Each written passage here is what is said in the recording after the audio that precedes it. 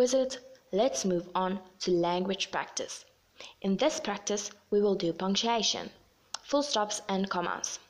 Full stops are written at the end of a sentence, and it is written if the abbreviation does not end with the same letter with which the word ends. Commas are used to create pauses in sentences.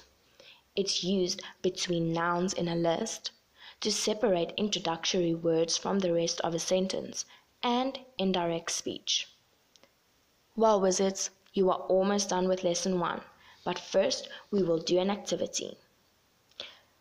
Try to correct the punctuation and spelling errors in the following paragraph. Mrs. Smith was furious. Her daughter had eaten a slice of the cake which she had baked for the cake sale, and there was very little time to make another one. That is the ending of lesson 1. You've done well, wizards. Now, get ready for lesson 2.